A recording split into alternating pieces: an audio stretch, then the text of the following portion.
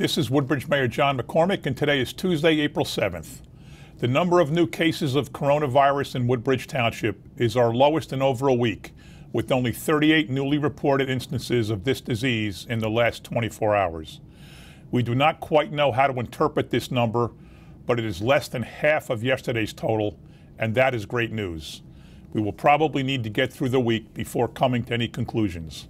Still, that is 38 more of our residents who are sick, so please keep them and all of the victims to date in your thoughts and prayers.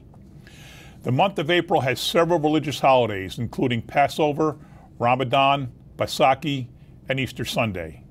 Governor Murphy's Executive Order number 107 specifically bans social gatherings of any size and directs residents to stay at home.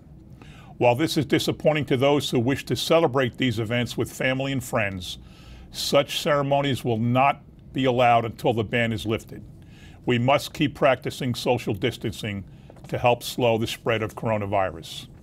There are many services streamed live or televised that are available where you can safely celebrate, and we hope that you all do that.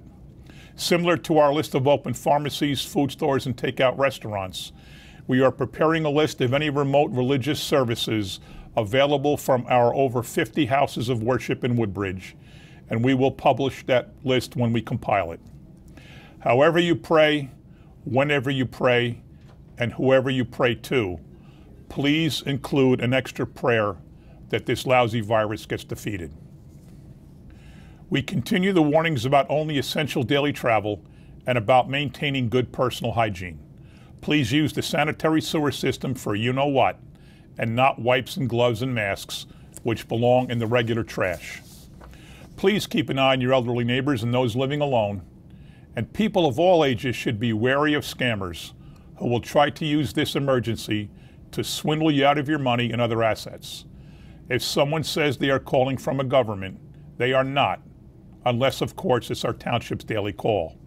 Never give out any personal or financial or banking information to anyone you do not know. Today is World Health Day, so please remember and pray for those doctors, nurses, and other health professionals who are on the front lines in dealing with COVID-19. They are working long hours, often with limited resources, dealing with those infected, and like our military, they put themselves in harm's way to protect us and keep us safe. Today's pictures follow that theme as Sharon chalked up her sidewalk with the words, "God bless healthcare workers, first responders, doctors, and nurses." And Taylor wrote a card saying, "A big thank you to all the doctors and nurses." The kids always find the right words. Thank you, and please be safe, and please take care of one another.